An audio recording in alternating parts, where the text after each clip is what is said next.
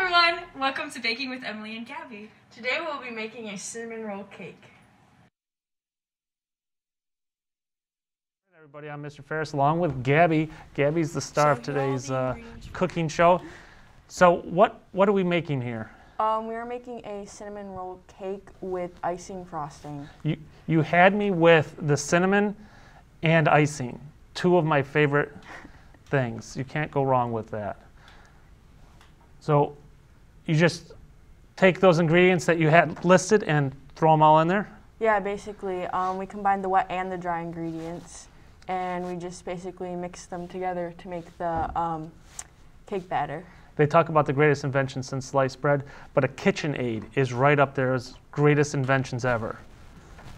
I mean, can't go wrong with the KitchenAid. You can't. Is that almond milk? Yeah, we didn't have normal milk, so we had to use almond milk, but it still worked. And so if you were allergic to almonds, you wouldn't want to use that. Yeah. Now this kitchen looks familiar. Is that Emily's house? It is, yeah. Because that was one of the construction projects the school worked on a few years ago. So, oh, what? Did you partake in that, or was that just Emily? I believe that was just Emily. Sounds about right as well. All right, so throughout the show, we're going to show you a little bit about this baking and promote another one of our CTE classes. So,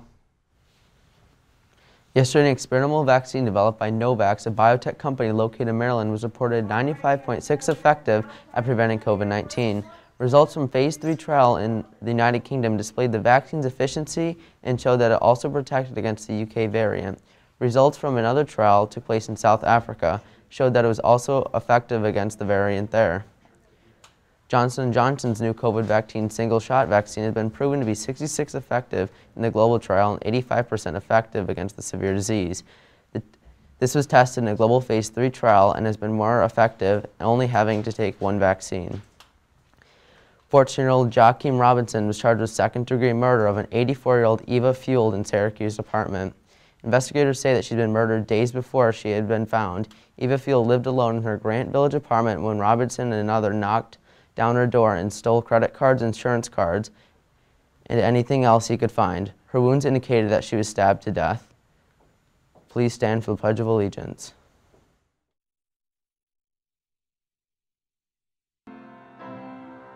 I pledge allegiance to the flag of the United States of America and to the republic for which it stands, one nation under God, indivisible, with liberty and justice for all. Next week, help us celebrate the Super Bowl with the Spartan Pride Bowl. Students and staff dig out your favorite football jerseys. Spartan Pride will also host a special Super Bowl lunch next Tuesday and Friday. There will be awesome Super Bowl menu and prizes. My team's never made it to the Super Bowl, but my favorite football team's ESM Spartans, so they can't even make it. All right, so part 2 of your baking. Just so everybody knows, we kind of shortened this video so that everybody could see the whole thing. So where can we watch it? The full video will be posted on our website. All right, so that's www.esmschools.org/SN. All right, so you are, did you butter the pan? Yeah, we did butter the pan so the cake does not stick to it. All right, it's a good trick. And then at this part, are we adding the cinnamon yet, or is this just? No, so first we leveled it out to get the air bubbles out of it, and then we made the cinnamon filling and added it. Okay. Which is what we're doing there. So my daughter was making something that required brown sugar, and she thought adding cinnamon to white sugar made brown sugar. Yeah, and I don't think that's how it works. No, do you know what the brown is in brown sugar? I do not. What is it? It's molasses. Here's our weather.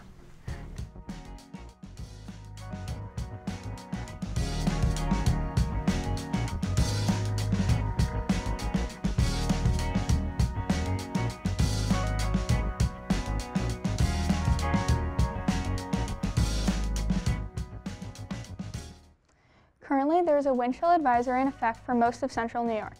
Today will be very cold, with some lake-effect snow showers, and a coating of an inch or 2 of snow is possible, with highs only near 10. Saturday will continue to be cold with a mix of clouds and some brief flurries, with highs around 15. Sunday, there will be increasing clouds, but it will not be as cold as the previous 2 days, with highs near 20. Monday and Tuesday have a chance of snow with highs near 30. Wednesday will be brisk with a chance of showers with highs in the upper 20s. And Thursday we'll have some sun and clouds with more seasonable temperatures with highs in the low 30s. I'm Nicole with your weather.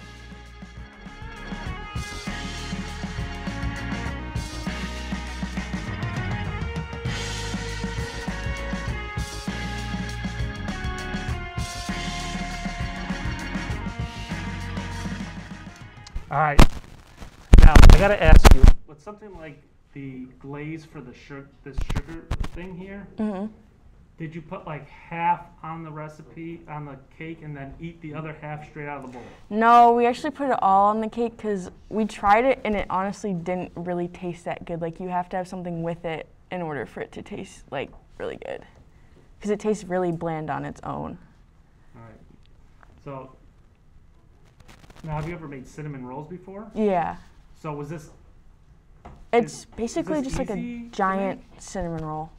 It's really what it is. It looks good.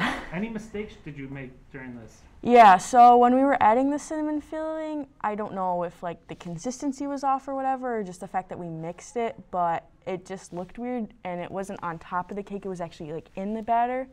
But it honestly still turned out fine. I think it was kind of better that it was in the batter. I think we have some reviews at the end of the show. Sports, ESM Sports start up on Monday. Ty has some more on sports right now.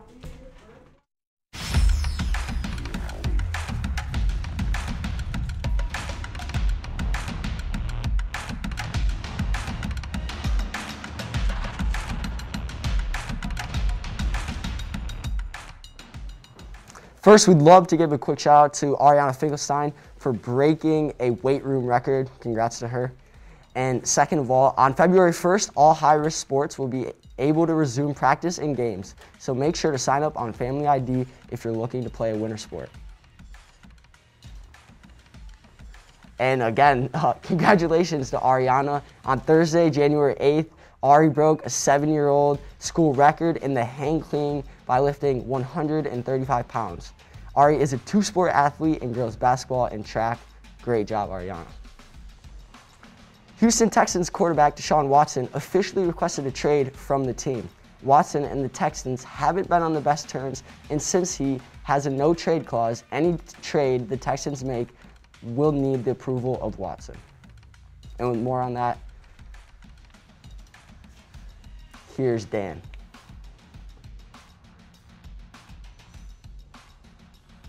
Well, on Sunday, Aaron Rodgers made the comment, there are a lot of futures that are uncertain right now, myself included, saying after the loss to the Buccaneers, there are a lot of things up in the air.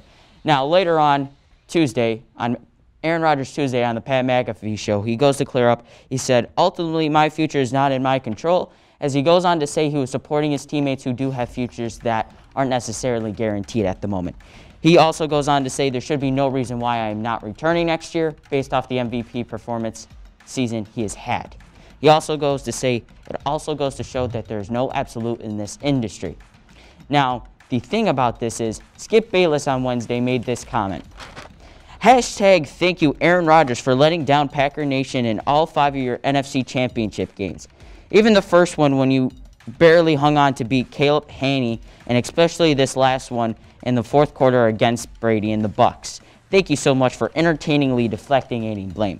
He later goes to say that the media gig with Pat McAfee is paid, when really it's not, because I watched that show on Tuesday and they had no idea if he was coming on the show or not.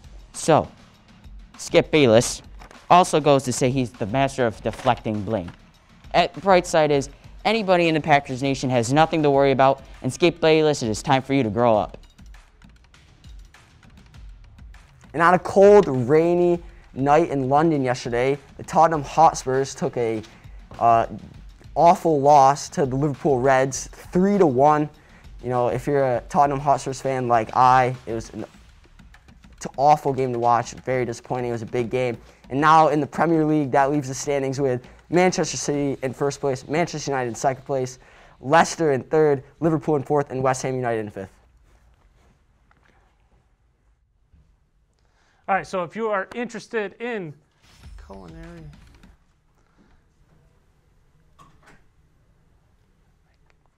and history. Culinary students learn and experience the science involved in cooking at a hands-on level. Students learn at elementary levels that elements react differently under certain conditions. Well, food also has many different elements, and every method of cooking causes a variation to the effect. The possibilities are endless. Learning a 21st century skill which cannot be outsourced is going to be the wave of the future. Sustainability in the food industry includes but is not limited to buy local, my local. It also includes restaurants growing on some of their own product. Math is something we all need to count on. Students learn and practice measuring, conversions, food costing, and menu planning, just to name a few things. The Culinary Arts program here at ESM High School prepares our students for the workforce and for college. So if you are interested in a career like this, start taking culinary classes at this high school. We'll be promoting CTE classes all next week. It's time to start signing up for classes for next year, so take a look at that. And what are we ending with? That's all we have for today. No, we're not. And the taste test. Oh, yeah. But I don't know who it We had people is. taste test. We had Mr. Andrews, Mrs. Andrews, and me and Emily did taste tests. So from everyone here on the morning show, have a great day. Mom.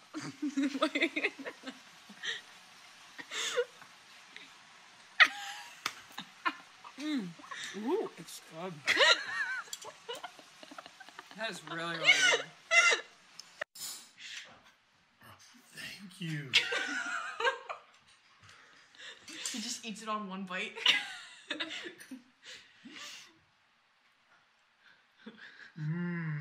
Awesome. Okay. Okay, are we good? Yeah. Oh, it's really hot.